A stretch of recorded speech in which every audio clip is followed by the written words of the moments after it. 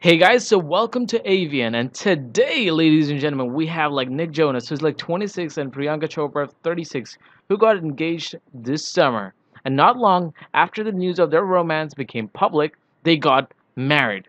They have since said in an interview that they have first started exchanging texts in September of 2016, while they appeared together at the Met Gala in May of 2017, as they had been both dressed as Ralph Lauren, and their relationship has started making headlines around a year later.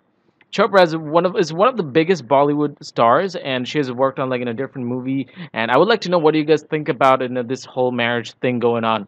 So use the comment section down below and tell me what do you guys think of this marriage. You guys happy about it? Are you guys happy about the decision that they took? I would like to know what do you guys have to think about it.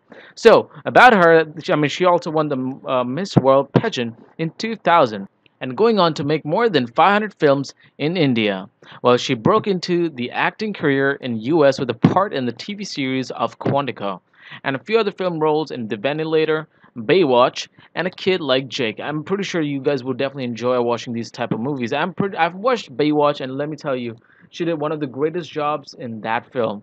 So yes, this was the video, and I will be reporting more from these events, so make sure you guys go down to the comment section down below and tell me what you guys think of this whole marriage. I mean, I will be getting you guys more news, so make sure you guys stay subscribed and also give this video a big like.